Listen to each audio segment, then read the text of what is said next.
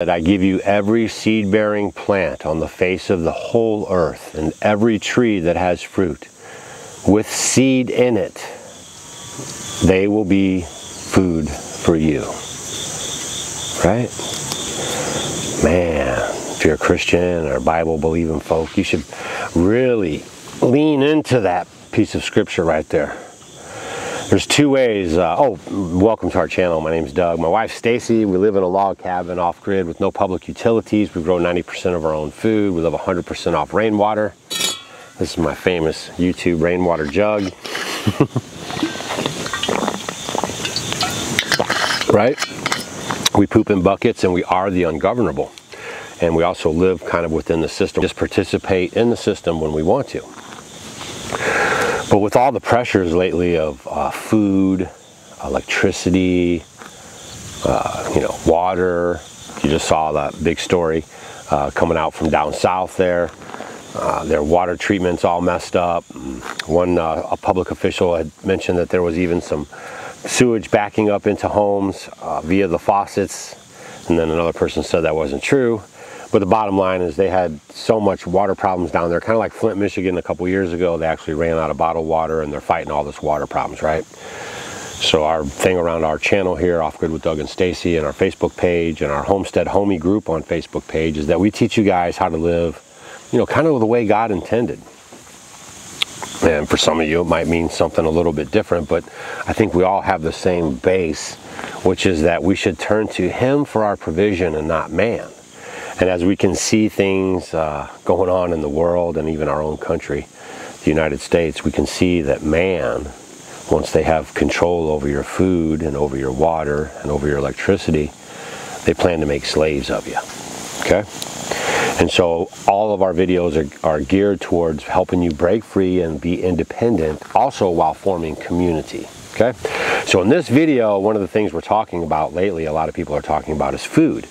And I'm watching food lines in France. I'm watching food pressures all around the globe in Sri Lanka. No food, right? So you're going to see a lot of food pressure coming on even in our own country, right? Our own, labs and people are now actually making food that doesn't produce seed, right? That's called genetically modified food. And they do that so you will not have a constant food source, right? The way in Genesis 1:29, the way the Father intended, right? He intended us to have a renewable food system and on its own with no input from, chemical fertilizers, right? But now man is actually developing seeds that do not generate more seeds. So every year the farmers have to come back to the man to get seeds to make the food, right? So we want to get you guys away from that. There's food all around you, and what we want to look for is heirloom type of food, right? So if you're shopping for seeds for next season, which I suggest you guys get on that right now, don't wait till next year. Get on your seed purchases for next year right now, right? And try to find some heirloom seeds. Heirloom seeds are seeds that were grown in your area over multiple generations, okay? And they're building tolerances to your area, to the climate, to the way they produce, just everything about it. They adapt to the water, the sun, everything, okay? That's why heirloom seeds are the best. You don't want to try to, if I'm living here or if you're living in Alaska, you don't want to try to grow pineapples.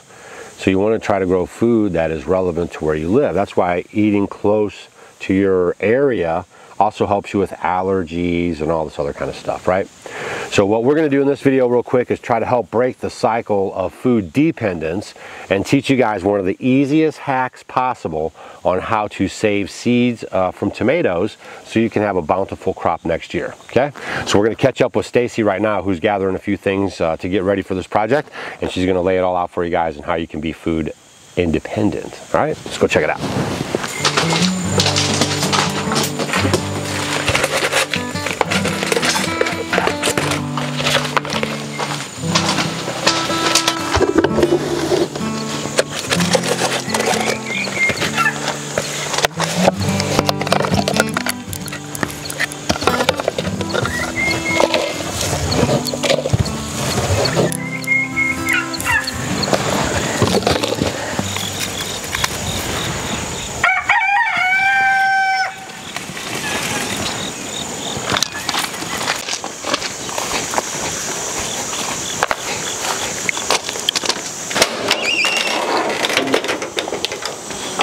guys, before we get started, I want to read something to you real quick.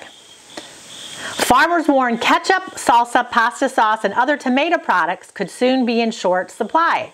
Drought conditions, supply chain problems, and inflation are impacting the tomato harvest season in California. So did you guys know California's farmers grow nearly all of America's processing tomatoes? This is my important message for you guys. You know, we're hearing all these messages about food shortages and the article that I just read for you. So this is our time that we need to be proactive and to do something about it, because if we are proactive, we can take care of ourselves. And that's the thing, they don't want us to take care of ourselves. So you need to take care of yourself. So what I want to show you is a really simple, easy way that you guys can save your tomatoes so that you won't have scarcity of your pasta sauces and your salsas, and you can be making all these wonderful things next year. So all you're going to need is a few pots. Now I will tell you, many years ago when we started doing this, because I found this actually from one of my Amish neighbors, I was like, what is this? I looked in this pot and I couldn't believe what it was. And I looked in it, and basically she was slicing tomatoes. So right now, as you guys can see here, this is a Cherokee purple tomato. So what I'm going to do is I'm going to slice it, just like I'm going to be slicing tomatoes to put on a sandwich. Just little thin slices, just like that. So now all I'm going to do is put them and lay them on top of my pot that has dirt in it. And I'm going to pack them in there pretty good. Even the part that looks kind of yucky, I'm going to stick that in there too. I'm just sticking it all in there. Because if you guys notice, come on over here and look at this here on my board. Do you see some of these seeds? They kind of have this gelatinous, see how it's kind of jelly? It's like a protective coating on there. And that little gelatinous kind of goop that's around the tomato seeds, it protects it. So what happens is your tomato seeds need to kind of go through a fermentation process. So that would be like your tomato plant dies, the tomato that was on the plant falls down into the earth, and then over the weather, you know, it gets warm, then it gets cold, it gets rain, it gets snow, it kind of ferments it, it kind of dissolves that gelatinous goop that's around the seed to make it ready to sprout and be ready for next season. Now it's really important that you label your tomatoes. So I just like to use duct tape. You can use duct tape for almost anything. And I'm going to write what this is, Cherokee purple. Different size tomatoes work great too, so I'm going to use some of my cherry tomatoes that I want to use for next year. So I'm just going to slice them up the same way, just like that, and I'm going to lay them inside. And I can't stress enough how important it is to label them, because you will forget what they are. Now I know you guys are saying back there in your comments, how many tomatoes do I use? You know what, and it's up to you, because I'm going to tell you this is going to produce like hundreds of tomato seedlings when it's getting ready to sprout. So you guys decide how many tomatoes you want. What I like to do is I have a few extras and I give them to my friends. So it's like a gift that keeps on giving. This is definite food security. You will have stuff for your neighbors, for your family, for everybody. So right now, this is my ultimate favorite. I did a video on it about the pink brandywine tomato. This is my favorite tomato. So I definitely have to save this one for next year.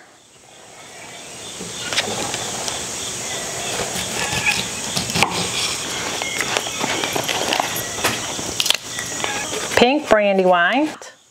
And then from there, she said I needed to take them and put them in a dark place, preferably like in your root cellar, in your basement, in a closet somewhere. And so that's where we're going right now, and I'll tell you the next thing she told me.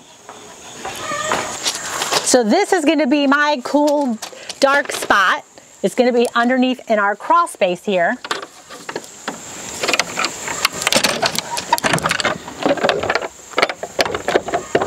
And so she told me that I needed to put it down there and just forget about it all winter long.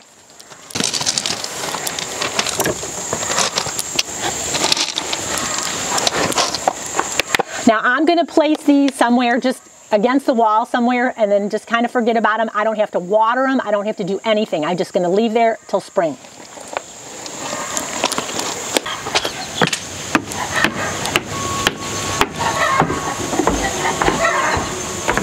So next she told me in the spring I'm going to take them out from underneath where you had them and then start watering them. I put them in a window in your house somewhere where they can get the little sunshine because they haven't had any sun. They've been hibernating.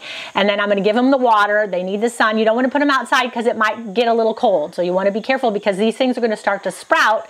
And then after a while you're going to start, these little seedlings are going to start popping up.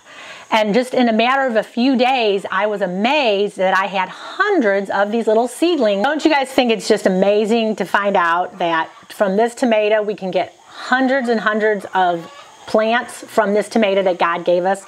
I mean, I marvel at it every single day when, you know, you go and you're going out and you're getting your food in your garden and you're seeing what God has provided us just for me simply putting a seed in the ground.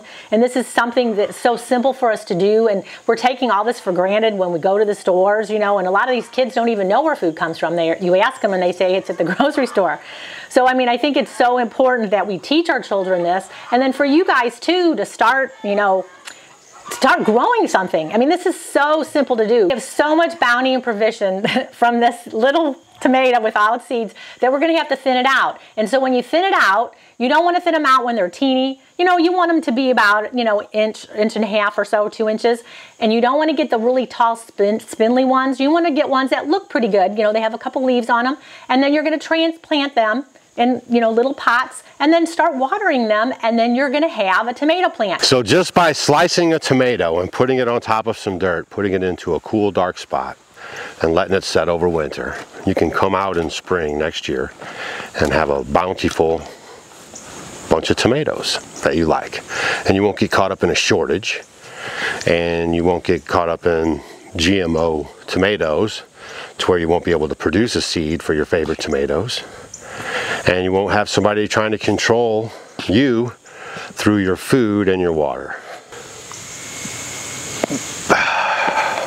All right, hope you guys found some value in this video. See you guys on the next one. And just remember, man, everything is at your fingertips. You don't have to grovel at the feet of man for your sustenance, okay? Right? But don't let them make laws and pass laws and put you in the trick bag to turn you into a beggar, okay? Hit that subscribe button on the way out if you want to learn how to be, you know, live more sustainable, right? Grow more of your own food. You know, teach other people to do it, right? Because you found the right place, all right? See you on the next video.